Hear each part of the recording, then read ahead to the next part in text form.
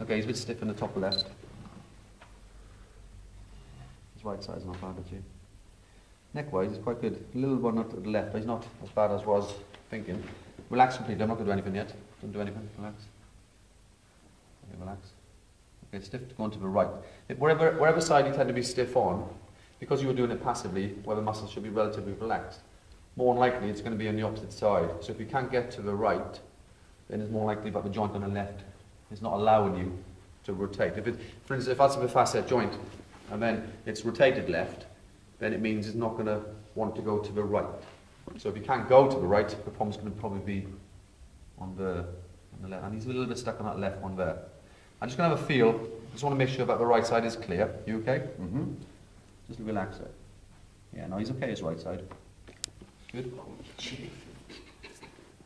And left one. Okay, let's jam this. Okay? Yeah. Alright. And he's got a good neck after that.